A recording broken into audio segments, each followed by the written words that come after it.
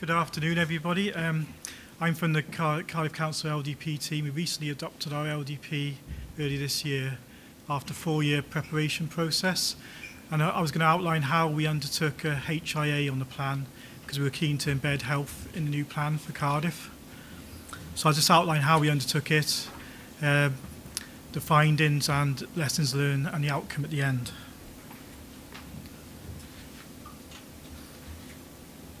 So just to provide a bit of context, for starters, basically Cardiff has got a population of 357,000 people. That's the latest population estimate. By 2026, which is the LDP plan period, Cardiff housing provision is predicted to increase to 41,415. And by the end of the plan period, we're looking at a 22% increase in population to 403,000. Health is a key component of the council's livable city agenda. We're basically, the council's prepared a livable city document, and we're looking, to promote the health of the city and make Cardiff a better place to work and live in and visit. So it's a key part of that. So that was a key driver in the process. In terms of Cardiff's characteristics, it has a prosperous north and southern arc and high levels of deprivation experience between the two. So the north of the city is prosperous and the southern part of the city has got an arc of deprivation. And there's a 20-year gap in life expectancy across the city between the north and south. And importantly, 51% of the population are overweight or obese. So basically, health is a key consideration in going forward in terms of the LDP over the next 10 years. So just a bit of background to the LDP. As I said, it was adopted earlier this year in January 2016. And it sets out the growth of the city and the areas to be protected. Basically, we're proposing seven big strategic sites across the city and a new employment area in the east of the city. But also, we've got a green wedge north of the city we're seeking to protect as well. It sets out a range of policies against which plan applications are considered. So we've got a range of detailed development control policies in there, so that so applications can be assessed against those. And early in the process, health was identified as a key issue. As you can see from the diagram here, health overlaps with a lot of different areas within the plan because the plan is an all-embracing subject. And a lot of topic areas are related to health. So that was identified as a key issue early in the process. So it's important to ensure that health issues were embedded in the plan. And that was something that we're keen to do at the outset. So basically, in order to do this, we undertook a HIA key stages in plan preparation. So we undertook a HIA, the key preferred strategy stage, and a deposit stage. So why do we use a HIA? Basically, it allows an iterative process to be followed, so we could basically progress the HIA as a plan developed. Because as I said, it's a 4-year process from beginning to end, and there's various stages in preparation. So the first stage was preferred strategy, and there was a deposit stage. So we did a HIA at both of those stages. So as the plan progressed, we could build on that. And it allowed a variety of changes to be suggested, but not all those could be taken on board because planning does have limitations. It does cover a lot of areas, but we are governed by national planning guidance, and some things are beyond the scope of planning.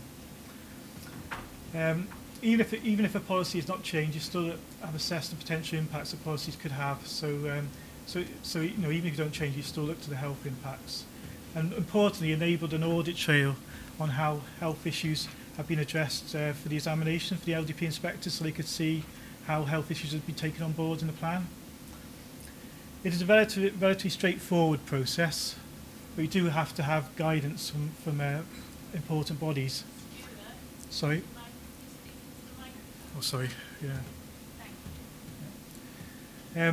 Also, it will it will result in improved policies and plans which are more efficient effective as a result. And basically, it takes on advice in the Welsh Health Impact Assessment Support Unit guidance as well. So there's lots of reasons to use HIA.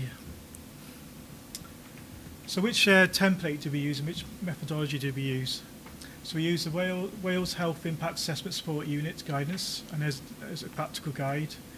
And this assesses the positive and negative effects of policies.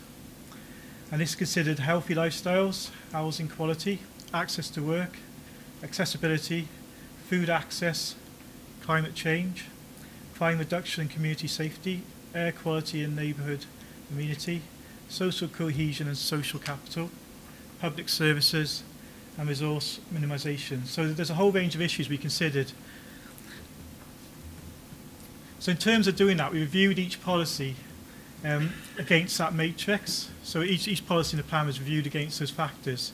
And we considered the positive and negative impacts on health of those issues.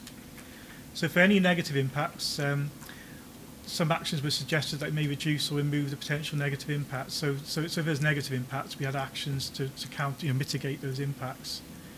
And importantly, the HIA was undertaken by a group of representatives from Cardiff and the Vale Health Board, the Wales Health Impact Assessment Support Unit, Cardiff Third Sector Council, and officers from various departments within the council, including planning, transport, environment and sustainability. Because it's a cross-cutting area health, so it's important to involve as many departments across the council as possible, and also bring professionals in to help the process. So this is an example of the matrix we did. So basically, we got relevant policies, plan policies, we got positive impacts, negative impacts, suggested actions to mitigate, and the council response. So it's a methodical process from beginning to end. So we worked through each policy and assessed the policy against a checklist, and then came up with actions and and how the council was going to respond in going forward. So just to give you an idea of the issues that were identified in the HIA, I'll give you a broad. Obviously I won't run through each one because it's quite a lengthy report. I just thought I'd identify the main issues that came out. I've also included diagrams on the left-hand side of some of the master plans for the strategic sites in the plan across the city, which illustrate how we took things on board and how we addressed various issues raised by the HIA. So a big issue that came out was sustainable transport. Barry highlighted it in his presentation earlier today. So it's important to have sustainable transport corridors. And you can see the purple lines in the master plan area are those sustainable transport corridors. And also we're looking at rapid bus transport corridors as well. And you can see the dotted black line going through the middle of the site, which goes out further out to Lanchesant area and into the city centre. So that came out as a strong issue in the HIA. Also, open space was a key issue that was identified as well in the HIA. So it's important to have connected green open spaces, protect existing open space, and provide new open spaces. And you can see on the master planning framework there that we're looking to connect the open spaces. There you can see the green areas, and you can see the darker green areas, which are the areas of woodland in the plan. So we're looking to provide connected open space throughout the area. So the city is connected out to the countryside. That also improves ecology as well, because biodiversity can connect to the city and go out into the countryside. So open space is a key point as well. And again, echoing the two previous speakers, Tim and Barry, walking and cycling came out as a key consideration through the HIA process. And you can see those green dotted lines here, that they're walking and cycling routes. We've also got dedicated cycling routes as well. The red lines going through the site there as well. So that came out as a key consideration. So it's important to support those activities. So again, the further issues identified were access to community facilities, because it's important that people have access, ready access to community facilities, so they can walk to them rather than take the car. So again, this is another master plan I've highlighted here, but you can see the purple dot there, which is the community centre. So you can see that we're looking to provide community centres within the new urban extensions, and also health facilities and religious facilities as well. So that was another key consideration.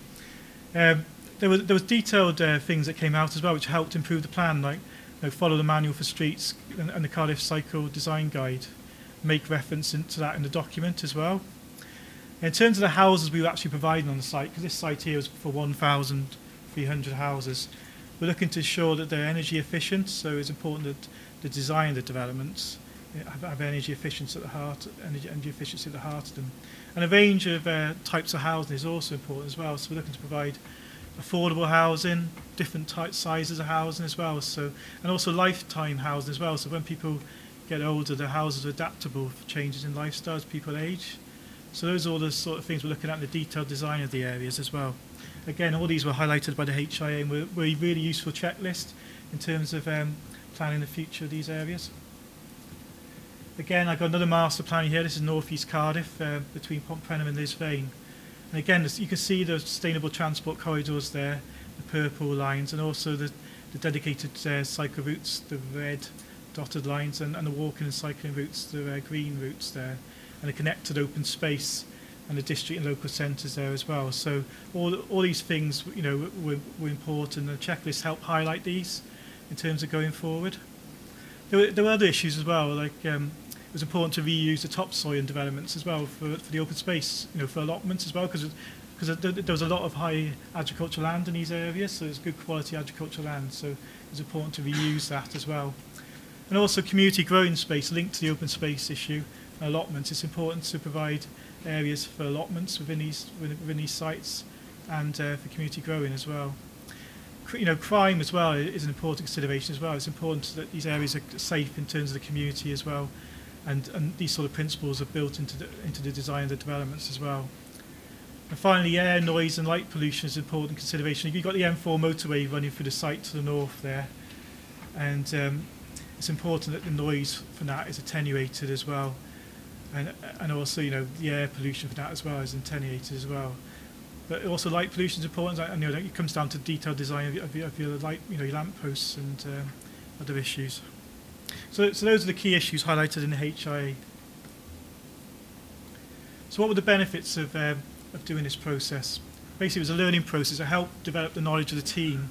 So the team had, you know, the LDP team had a better knowledge of health issues and how they interact with planning issues across the board. It can also help reduce the negative impacts of health by thinking about the way policies are written. So basically you're doing an audit trail and you're looking at ways to mitigate any impacts and improve the way the policy is worded. Basically assesses the distribution of impacts from a proposal on the whole population, with a particular reference to how the proposal will affect vulnerable people. Both short and long-term impacts are considered, along with obvious and less obvious impacts. And it also, importantly, it promotes cross-department and sector working as well. So, you know, basically get together in a working group and put, you know, other departments across the council as well as planning, consider health issues as well. It's a positive approach. You know, basically you're looking to improve the plan, so it's not just about negatives. And it's flexible as well. So you basically can tailor the matrix to suit your requirements and present the data as you feel fit. Limitations. There are some limitations because obviously, you know, the staff within your team need to be trained. So you need to have a full understand the process and be aware of how to undertake it. Yeah, but basically we drew on a lot of knowledge as well in preparing the HIA from others with knowledge, like the Welsh Health Impact Assessment Unit. We had a training event, so they came in for the day and gave us some formal training on the process. So that really helped inform the process. Also, we worked very closely with the health board as well. You know, in terms of undertaking the assessment. So they were a key part of the process. You know, they were represented on the steering group, and they helped put the report together as well. So it's important to get people with the knowledge on board as well, not just about planners. Like I said earlier, not all the recommendations can be taken on board because planning is restricted by planning guidance. We only can do what is in national planning guidance.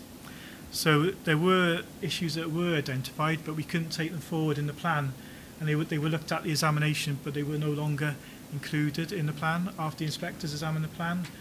For example, we were keen to control takeaways within the city near schools, but that got taken out of the plan at the examination because it wasn't in national planning guidance. Also, we're looking to have HIA for major housing schemes. Again, that was taken out of the plan as well because, again, it's not in national planning guidance. So there are limitations to what you can do. You have to operate within the planning guidance. And time constraints, all the time constraint with everything, but you know, basically just need to have the necessary time identified in the process to to prepare a robust HIA assessment. So in terms of the outcome, in terms of positive, health issues have been embedded within the adopted plan, and we got the evidence there in terms of the health impact assessments we did at the preferred strategy and deposit stage. And the inspectors basically looked at those documents and they were happy, subject to the issues I highlighted earlier, happy with how we're taking that forward. And importantly, we've got 2 policies now in the plan that all applications for development in the city will be assessed against. So we've got 2 specific health policies in the plan, which hopefully will help developments to have a more healthy aspect and take on board healthy lifestyles. Basically ensuring that the physical and built environment supports interconnectivity, active travel choices, promotes healthy lifestyles, and enhances road safety. So it echoes some of the things the other 2 speakers before me mentioned. So hopefully, when new developments come in, they will have to be assessed against that, and there will be a positive outcome in terms of health benefits. So that's basically outlining the process we undertook. You can view the HIA documents on the council's website. I got the web address there. Thank you for listening.